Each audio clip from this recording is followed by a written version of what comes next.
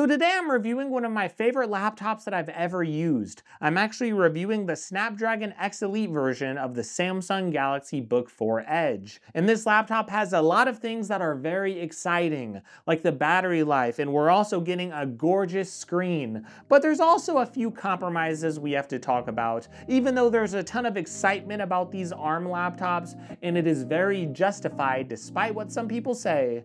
I will still admit that we do still have some things we need to improve on with these laptops. So with all that being said, let's get right into it and let's review the Samsung Galaxy Book4 Edge.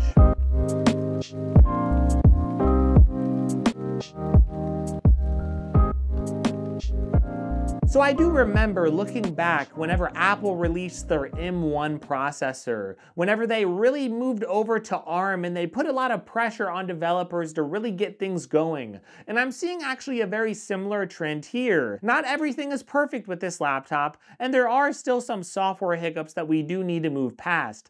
But if we can give this laptop a little bit of time to mature, I am telling you there is so much to like, not only with this laptop, just with the hardware, but also with the Snapdragon X Elite processor. There's a lot of promising things we need to talk about with that processor and how it performs and all of that.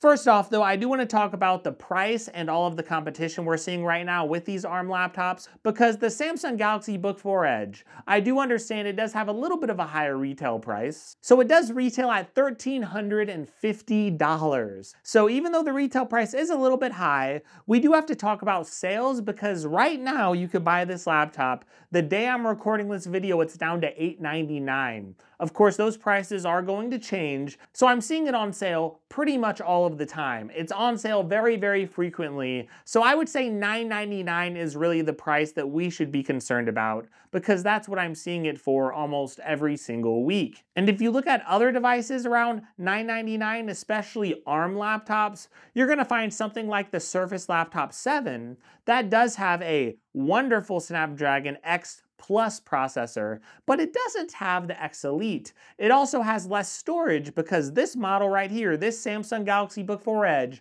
it does have 512 gigabytes of storage, 16 gigs of RAM, and a gorgeous AMOLED display. And if you look at the Surface Laptop 7, it does not go on sale very often, and it does not have an AMOLED display. Or if you do get one of those higher end devices with the Snapdragon X Elite processors, well, those Surface Laptop 7s, they are going to cost more than the Samsung. If you look at something else like the HP Omnibook, that's another device that's competing with this pretty hard.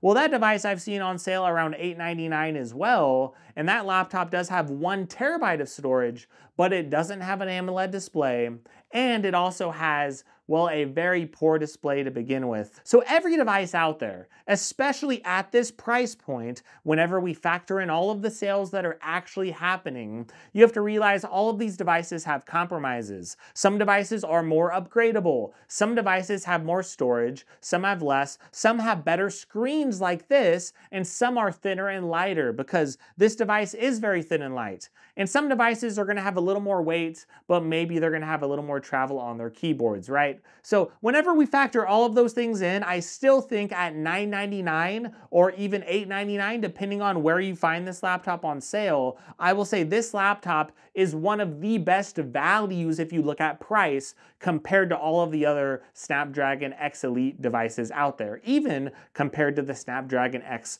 Plus devices. Now, if we go to the design, you're going to see, again, some really awesome things you're going to love and some slight compromises. So I would say for a $1,000 laptop, this is very, very well built. It does feel extremely premium. It's also very, very lightweight, I will say that. Because this device is a little bit thinner, you will also have a little more heat on this compared to some of those other devices. Keep that in mind, because if you have such a thin chassis, I don't really think it's getting that much warmer than a lot of these other devices. I just think it's so much thinner that you could actually feel the heat a little more. The fans are not very loud regardless, because I don't think it's much hotter than those other devices, but again, it's so darn thin. But I will say the thinness and the lightness, it can be a pro and a con, because you see here, you get this little dip here in the frame and you have a very, very light and thin laptop. Holy smokes, this is one of the lightest laptops I've ever used. So yeah, it's gonna be light, but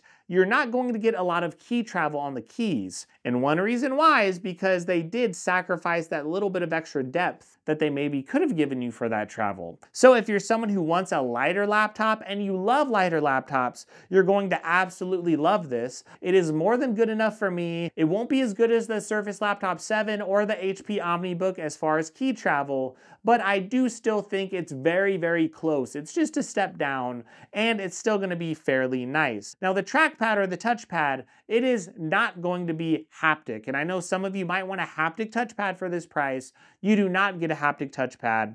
The other thing, if you're looking at the design, whenever you do take off the back plate, and I am not going to do that, but you would find that the storage is not upgradable because it's not an NVMe SSD. It's actually using some similar phone storage that they use for other phones, so that is a good thing maybe as far as efficiency, but whenever it comes down to actual speeds, and whenever it comes down to, well, upgradability, you're going to have less upgradability here, sadly, with no SSD upgradability, no RAM upgradability, none of that. And you get some decent ports, not the best. You don't get a USB-A port, but if you look at this side, you get two USB-C ports, you get a HDMI port and a headphone jack. I really like that we do get HDMI, that's very important to me. USB-C is the way of the future, and you can always get a little bit of a dongle if you want to have a few extra ports added somehow. So I do have some links in the description if you want to add some accessories. I do have some accessories that helped me.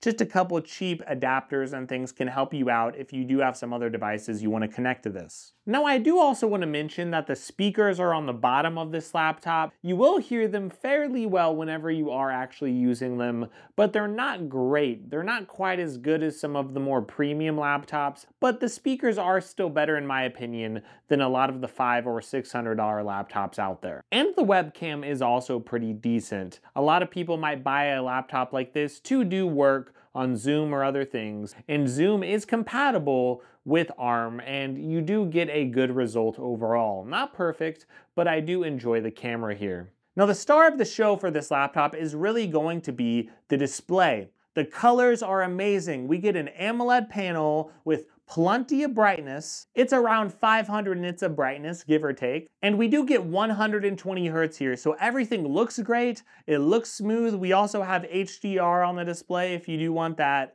So it's a really good looking display for entertainment, for content. This is not a 360 device though. Almost all of these Snapdragon laptops, they do have touchscreen, and this does have touchscreen, which is great, especially with 120 Hertz if you are scrolling around. It's really nice to have that touchscreen, but we do not get a 360 device. And I think that's actually good, because it does give us a little more stability as far as the hinge and everything. I did not notice any significant screen wobble, and I've seen some really bad screen wobble before, but I was not noticing anything like that on this device. So again, compared to the competition, I would say this is gonna have a better display than the Surface laptop, and the performance is phenomenal. Now that's what we really need to talk about, is how do these ARM processors perform? Because if you're out there, I know I'm an Android channel, right? But we don't have a lot of Android devices out here that are actually capable of heavy video editing with DaVinci Resolve and things like that. So getting an ARM device that has that same type of efficiency as a smartphone, where you don't really need heavy fans, but also getting a lot of power that we don't typically get. If we just look at benchmarks, this device is going to perform extremely well, and I would argue it's going to be competing with a lot of thicker Intel laptops that are out there, and a lot of thicker AMD laptops that, yeah, they're gonna push things, but a lot of the laptops I'm seeing around $700, $800, $900, most of them have U series processors. And if you get something like an H series processor, something like that, this is gonna perform better than even most of those, and it's gonna perform very similarly to a lot of the M3 devices that are out there, or the Apple M2 devices. So to get that type of power in this device is amazing. Now, I would say the GPU is like a step down from those Intel devices, like it's a step down from Intel Arc, but it's still gonna be very good overall for people who need a onboard GPU. But whenever you're looking at actual day-to-day performance for your average user, it's gonna be great depending on the program. So there's a lot of hype out there really hyping up Snapdragon, and there's some people that are saying Snapdragon's awful. And you have to understand, it's amazing and it really is revolutionary for the space of laptops and smartphones and everything like that. But there are still some compromises if you're using a Snapdragon device on Windows. So as of today, they don't have every program optimized for ARM processors, because the processor that this is running, well, there haven't been a lot of those processors running on Windows devices. They've maybe had one or two in the past, but lately, especially with the latest push, we're now seeing 20 or 25, I don't even know how many laptops just released with these processors. But now that we're seeing all of these processors going into the wild, we're actually seeing a lot of pressure go on developers to make sure their apps are optimized. So there are a lot of apps that are optimized to work very quickly on this. And if you find those apps that are optimized, you're going to get, again, arguably better performance than some Apple devices out there like M2 devices. And you will get, I would say, better performance than Intel or AMD, and you're going to get it in a thinner body. The problem is some apps aren't optimized yet. If you're looking at, let's say, Vegas Pro, that's a video editor that I was using off and on, and Vegas Pro is not optimized yet. DaVinci Resolve is optimized, so that's great. When it comes to things like gaming, some games aren't optimized. But even if an app isn't optimized, there is something called emulation, which does still allow it to run on the computer. So my point is, generally speaking, about 95% of the programs that you're going to want to run on this laptop will work. I would say maybe only 50% as of today, and I am just throwing out random numbers here, maybe 50% are optimized to work on this laptop. And the other 50% are going to be emulated. So you're still going to see some hiccups. You might take a 10 or 15 or 20% performance hit if you do start emulating something. But because this laptop has such a good processor in it, it's going to be able to handle that no problem anyway for almost any app. But if you are emulating, maybe it will drain a little extra battery life, and that may bring this laptop more in line with Intel and AMD and other devices for some of you. But if you are someone who does a lot of office work, you're using Google Chrome, and maybe you're running a lot of apps that actually work with ARM. If that's you, you're going to get great battery life on almost all of these Snapdragon laptops. And this does have a little bit of a smaller battery than some of them, but I have been getting around 8 to 9 hours of screen on time with this laptop. So with 120 Hz and OLED, a lot of things draining this battery, I've still been getting pretty darn good battery life, especially with the resolution I'm dealing with, and especially since I'm using a lot of power settings that are a little higher or a little bit of higher brightness. I'm again getting at least 6 to 10 hours depending on what I'm doing. So we really have to ask ourselves who this laptop is for. This is not really designed to be a gamer's laptop. It's a thin and light laptop, obviously, so it's not meant to be for gaming. But if you have a game that has anti-cheat software, then it probably will not work on this device. But if you do actually have a game like an MMO, World of Warcraft works on this, I know Lord of the Rings Online works on this, Elder Scrolls Online, they all work on this laptop. Even Diablo 2 works on this laptop. Of course, if you have super new, intense games, well, those are the type of games that even if you got them to work, you'd have to have on super low settings, and then that emulation might take it a step down anyway. So the point is, I would not buy this for gaming. Gaming is a good secondary function on this laptop. I've been able to do some nice gaming, but it's not the primary focus. So if your primary focus is getting a gaming laptop that's pretty thin, you might want to get something like a Razer Blade, but this is not going to be the option you look for. But if you're wanting something that can run a lot of office applications, most of those are already optimized to work on ARM, and it's going to work great. Even DaVinci Resolve, of course, if you are editing crazy content, you might need to make proxies or something. But if you're looking at even video editing, you can do that on this laptop with 16 gigs of RAM. I'm not really going to talk about all the AI stuff or anything like that. I'm just going to say that for office work, if you're wanting good laptops with thin, designs. If you're wanting designs that are premium and you're wanting very good devices that can do a lot of stuff with good battery but also perform super well, all of these ARM devices coming out, I would highly recommend them to you. They are not hype, they are really good, and they are recommended. I've had no issues really with software. I've just had a couple of games that don't work, but pretty much everything else I can emulate and take a little bit of a performance hit. But then when I want to bring this out for light office work, I'm getting a great display, I'm getting very good battery life, and I'm getting a good keyboard, not great, but good. A good touchpad, not great, but good.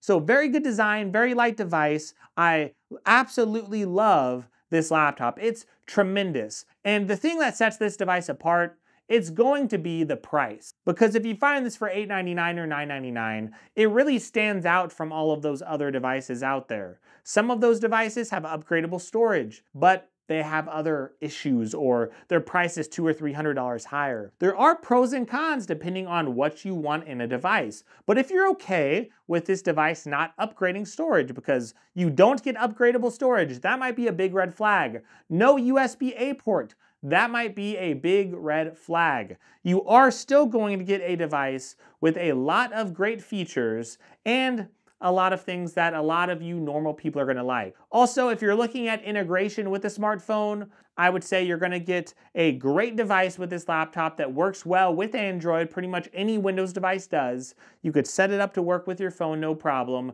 You're going to get great battery life. You're going to be able to hook up your phone to get automatic hotspot, assuming your carrier does work with all those things.